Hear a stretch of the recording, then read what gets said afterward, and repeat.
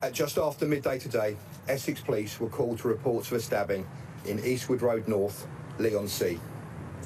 The response of the emergency services to this incident was immediate, and our officers arrived on scene within minutes. When they arrived, they found Sir David Amess MP, who had suffered multiple injuries. This was a difficult incident, but our officers and paramedics from the East of England Ambulance Service worked extremely hard to save Sir David. Tragically, he died at the scene.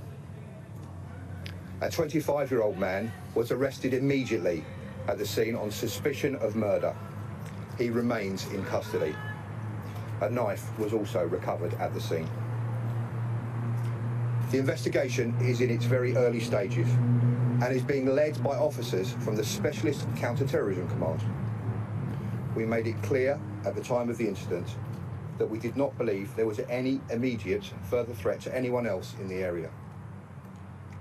It will be for investigators to determine whether or not this is a terrorist incident. But as always, they will keep an open mind. Today is a tragic day for the family and colleagues of Sir David, the community of Southend, and indeed for the whole of Greater Essex.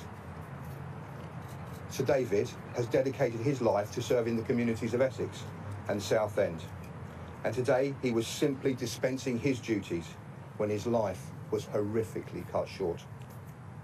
I know the residents of Essex, of Southend West, will stand with me today in remembering a member of our community.